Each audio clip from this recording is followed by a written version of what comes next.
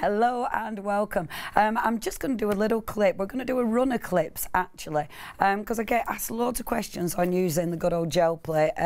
I love this product and there's a whole heap of different techniques for it. We're going to start off really easy, really basic. So first of all, just covering some basics with your gel plates. So I'm taking my gel plate. Now you get lots of different sizing gel plates. I like this size because obviously it's nice and easy to use. I am using a very dirty plate. This is one of your plates from Clarity. Mine is filthy, but it's really handy because it does allow me to pick the gel plate up and move it around when I'm not using it.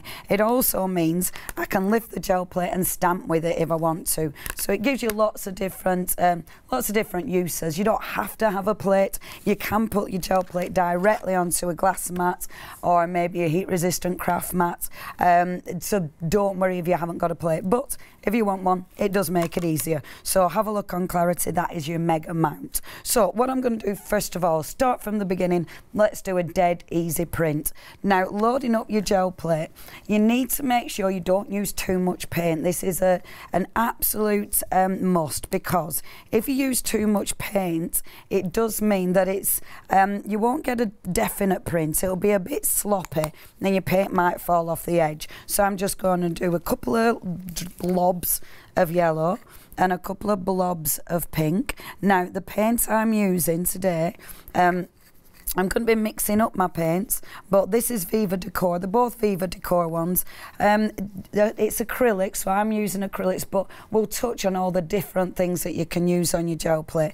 I'm going for a really nice fluid paint because I want it to flow on my gel plate. So a couple of blobs of paint there, and then I'm using my speedball roller. Now, this isn't a black roller. This is actually, I think it might be creamer red, but it's filthy. It doesn't matter. It's absolutely fine. Again, if you want to clean yours, then that's fine. Mine's going to work. I know it's going to work. It'll probably give me a little bit of texture because it is a bit mucky, but I kind of like that. So all I'm going to do, first of all, let's just do a really quick and easy print. So literally moving that paint. Now, the easiest way of distributing your paint is just to zoom up and down onto your gel plate. What you don't want to do, and I'll show you, if you work it too much, can you see it starts lifting the paint off? So actually you can go a little bit too far with it. So don't work it too much. I always have some scrap card next to me, and that's to actually clean my brayer off. So literally I go onto my scrap card because this is the kind of thing I can use again. So I'm literally just going to do a print. So take my card and go onto my gel plate and just have a look what it creates. Now the card I'm using, this is stencil card from Clarity. Again, you can use a whole host of card and have a play, see what you've got in your stash. Now look, that's just a simple print. I love it already. All the colours have merged. So I've got a beautiful orange in there. I can see the beautiful pink. With something like that, I can overprint on it really simply. Let's do another one for you, just a quick easy print. Let's mix up the colours this time. So this time, if I go for a lovely green, give it a shake. Sometimes your acrylics might separate. You do not want the slimy stuff. There's probably a better word for it, but seeing as I don't know it, I'm going with slimy stuff. You don't want that on your gel plate, so definitely give those a mix. I'm going for like a greeny, and I'm going for more of a golden this time. Now, as I said, there's loads of paints you can use. You can use inks, you can use your spritzers, so please have an experiment. Again, just allowing your brayer. Now, when you're doing this, it's really important not to put pressure. So allow it to smooth on. And can you see what I'm doing? I'm coming off the edge and then coming back on and letting it go off the edge. And it's really gentle. I'm hardly putting any pressure at all. So it's just allowing it just to smooth over the gel plate. And that's all you need to do. Again, I'm going to clean my brayer off on there. And that's where I'll put a bit more pressure to clean the brayer. Again, I use this. I absolutely use that. Now, that's going to give me a pretty print, but what about introducing maybe things you find around the home, like maybe the packaging, you know, that your gel plate comes in. Just squidge that down, lift it up, squidge it down again. And I love this because you will start experimenting with your gel plate. Again, there's paint already on there, so why not go over the top? This is your scrap, so it doesn't matter. It doesn't matter if this is horrible by the end of it, but it might be really cool. See, that's cool. And then lift your card again and pop that over the top.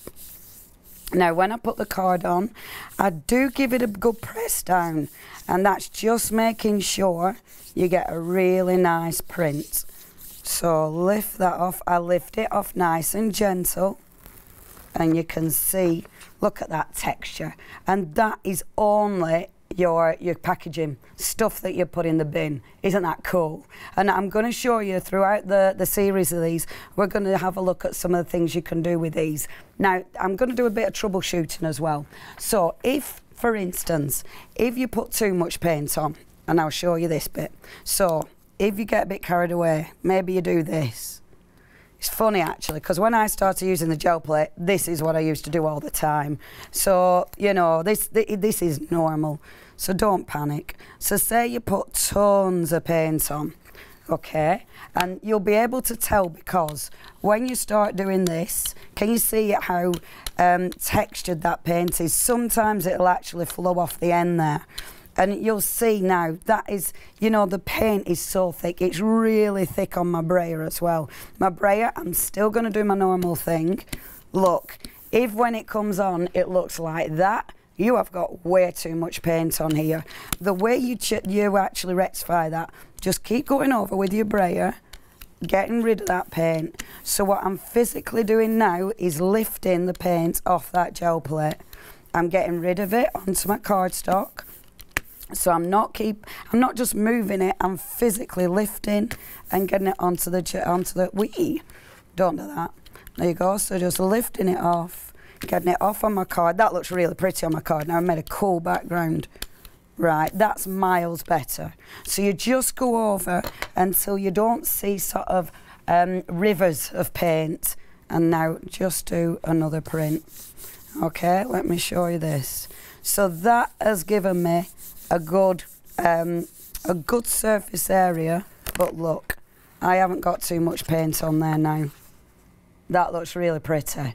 So that's how to get over that. The best thing, of course, is not putting too much paint on because you waste a lot of paint. You'll be going through your paint in a rate of knots. One more troubleshooting thing, and this is something that you might come across. You can use different paper, you can use different card. You might want to use copier paper. Now, I'm not going to stick this to my doodah, my gel plate. So with your brayer, so doing this, doodahs and whatsits.